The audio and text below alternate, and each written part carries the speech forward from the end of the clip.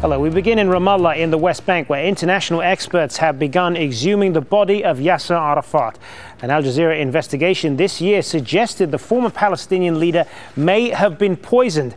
Arafat died in a Paris hospital in November 2004. He suffered an undetermined illness before his death. Now, this led inevitably to conspiracy theories that Arafat had cancer, AIDS, or was poisoned by Israel. Israel has always denied any involvement. Now, the Al Jazeera investigation this year revealed high levels of the radioactive substance polonium-210 were found on Arafat's personal items. Al Jazeera's Nadeem Barber joins me live now from Ramallah. And Nadeem, we understand this is a process that has been going on for several hours now and is expected to take several more. That's right, Hazem. The whole exhumation process from start to finish, we believe, will take around 10 hours.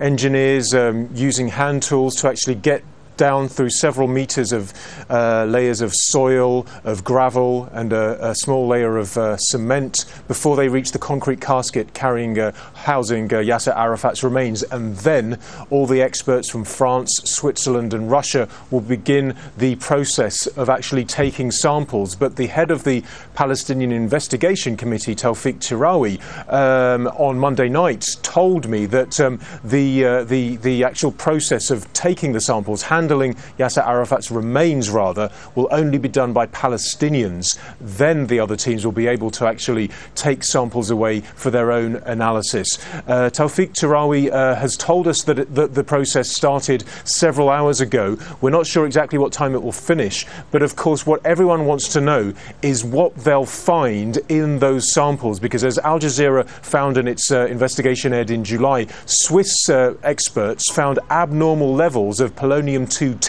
that's a radioactive substance, in Yasser Arafat's clothes and in his hair. All those samples were belongings from Mr. Arafat that were containing visible biological stains. That means they have been used, and we knew that he was wearing this clothing at the hospital, so we did measurements on these particular stains. These levels were substantial. They were significantly different, which shows that there is an abnormal, not normal quantity of polonium.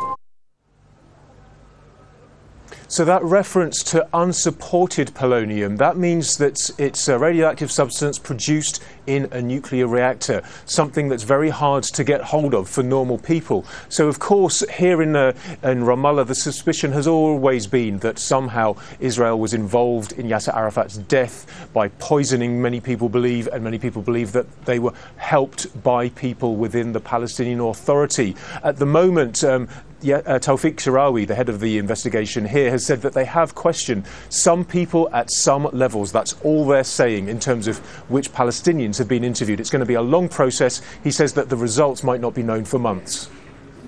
All right, Nadeem, thanks very much. Nadeem Barber live in Ramallah.